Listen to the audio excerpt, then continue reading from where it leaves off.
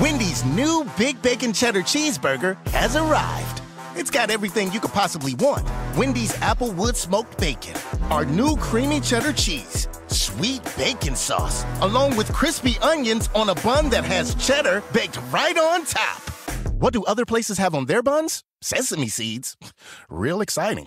Get a bacon cheeseburger that offers a whole lot more when you order the Big Bacon Cheddar Cheeseburger through the Wendy's app today. Participating Wendy's. Wendy's app download and registration required. Warwick Mayor Frank Picozzi is on the Seekonk Supply Hotline. What a tragedy, Mayor, but thank you for being here. I know you had a busy morning. Good morning, Tara.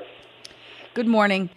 You're not new to Warwick. You just happen to be the new mayor, right? So you know as much as anybody else in the Warwick area that is just a horrible spot right there.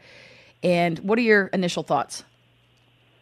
Well, we're just kind of grieving today for the child and for the family. I was down there a long time yesterday. It was a very tragic scene. And I mean, I grew up right in the area. I've seen it play out quite a few times. Yeah, and how many signs can you put up, right? So it's not deterring people from saying, well, I'm not going to go swimming, but I'm just going to walk out to the back, to the bottom of the sandbar and overlook and whatever, get splashed with the water, and then it turns tragic. So yeah, I think the signs do deter a lot of people, but it's still a lot of people go fishing out there. I mean, I've been out there myself. When the problem is you get out so far, and when the tide comes in, the sandbar disappears behind you. And there's a terrible rip current there. It's just not a great place to go. But a lot of people do. I mean, we probably hundreds of people a day go out there. So, but anything can happen. So, yeah, absolutely. It should be. Do you think it should be all or nothing? I mean, if people are going out there, hundreds of people a day, that's not a good numbers game to play, right? No. Well, I'm not sure how we could prevent people from going out there. I mean, they have access to the shore. It's their right. I don't think we can close it down. We're going to assess the situation after we've gotten past this. Yeah. It had been talked about years ago to maybe dredge the area, and I hear what you're saying, the access to the water, the access to the beach or the shoreline, but you have, I don't know, other places, say, where if it's dangerous, I'm thinking of the bluffs, I'm thinking of Cliff Walk, there are deterrents for you falling off, right? Say the Cliff Walk or certain other places that you can go around. This just seems, signage is one thing, but to just be able to walk out there, like you said, it's so tricky because it's just a rogue situation, and then you turn around, there's no sandbar, and you get sucked in. Right, exactly. Can you dredge that area? Has anybody talked about that? I mean, I know this is new on your term, if you will. I don't think that's ever been talked about. I'm not sure if it could be done. Maybe the Army Corps of Engineers or something. It's a very unique area. It's I don't know if it would form again. I don't know if it would hurt the ecosystem. I'm not sure. It's something that I certainly never pondered. Okay. How about a lifeguard? How about security, safety? Would anybody talk about building a fence, which probably wouldn't even last there because of weathering and salt and whatever? No, I'm not sure about that either. Putting a lifeguard there, it's not a beach. I mean, that would take a lot of resources. Actually, this year we were having a hard time even getting lifeguards. Right. There is a beach down there, but it's not in this area. It's much more tranquil waters, and currently, we're a few short. We just can't get lifeguards. It's not just us; it's other cities as well. Right. Park ranger. I'm just trying to think of any way to deter people. You have to have a presence there. The signs are not working 100%, right? No, I agree. It's a situation I'm going to look at with the experts, with our EMA director, the fire chief. But we have to get past the search right now. Certainly. That's kind of what we're focusing on. Certainly. All right. It was very sad down there being with both families. The last I heard, the two men that were pulled from the water were in the hospital. I'm not sure. I haven't heard anything, so I think that's good news. And tragically, the man that who's a hero, we found his body yesterday, and nothing on a little girl yet. They're still searching. Do you know if the three, they were all men that jumped in to help the girl, right? Yes.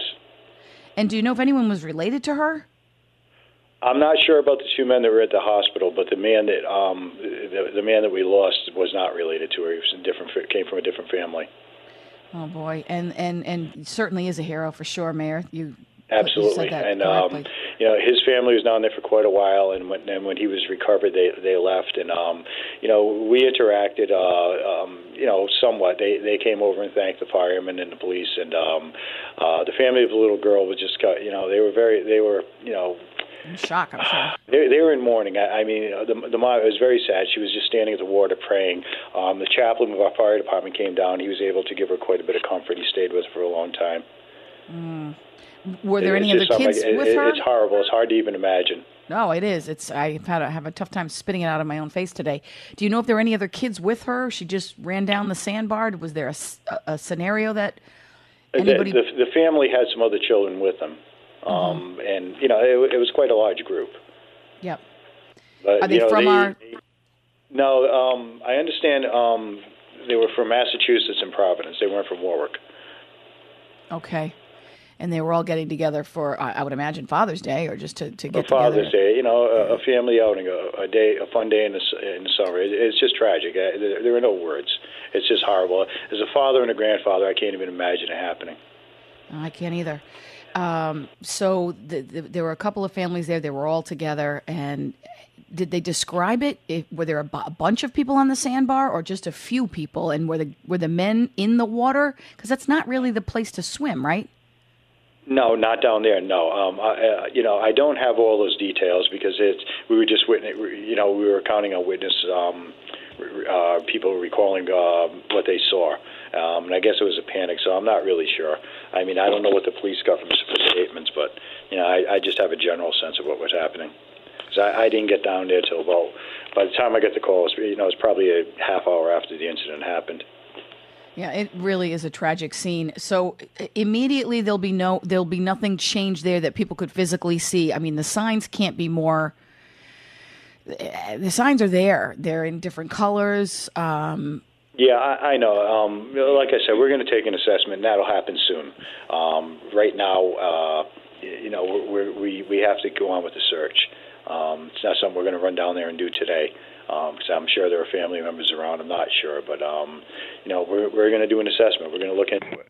Yeah, Mayor Picozzi, did I just lose you? Warwick Mayor Frank Picozzi, his phone dropped. Okay, if he calls back in, tell him thank you for his time. I'm not gonna squeeze too much more time out of him. I know he's busy, and being down there, I can only imagine he saw all the emotion with the families of the little girl and the gentleman who definitely is a hero trying to save her.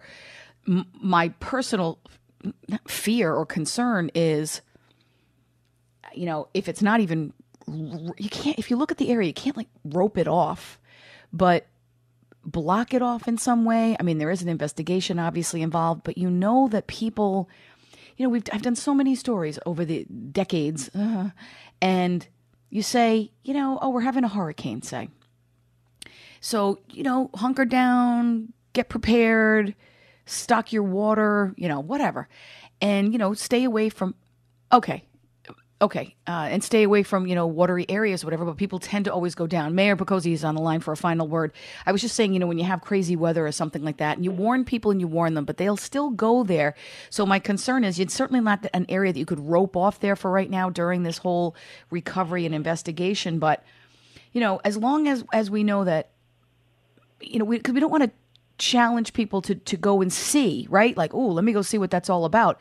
Because some people want to act up and they want to tend to go where they want to see what it's all about in danger. So currently, though, nothing physically looks different there. I mean, obviously you have crews there, recovery and investigation, but is there anything else different there that to keep onlookers away? Oh, I'm sorry. I had gotten cut off before, Tara. I had lost you. That's okay. No, I mean, we have the police and firemen down there right now. I haven't been down there yet this morning, but yesterday there were a lot of people just sitting and watching. So we asked them to move along. Mm-hmm. Yeah, that's what I mean. You don't want people to be hovering around or just want to do it as sort of a challenge kind of a thing. How about anybody that wants to go on the sandbar, even though you're asking them not to? But if they do, well, does it say do not go on the sandbar? Or are you saying by law and by environmental rules they can go there? Yes, they can. We can't restrict access to the shoreline. I mean, how about saying you have to have a life jacket on? Is anybody, tossed I don't know if we could do that, give that restriction either. I'll look into that. But, I mean, last night, while the search was continuing, we had people going down. It was getting dark, and they had their lawn chairs, and they were going out there with coolers. It's not something we can tell them they can't do. Oh, my goodness. Okay. Well, yeah, more signs, I guess. That's... More signs that we'll see what else we can do. I mean, I want to... we have to research it. It's been a long time problem, and I don't know if we can ever solve it. We're certainly going to look for more different alternatives. All right. No doubt we'll probably regroup later, and I know that the families come first right now. So thank you, Mayor, for your time. Appreciate it. Thank you. Mayor Picozzi. Mayor Frank Picozzi of Warwick.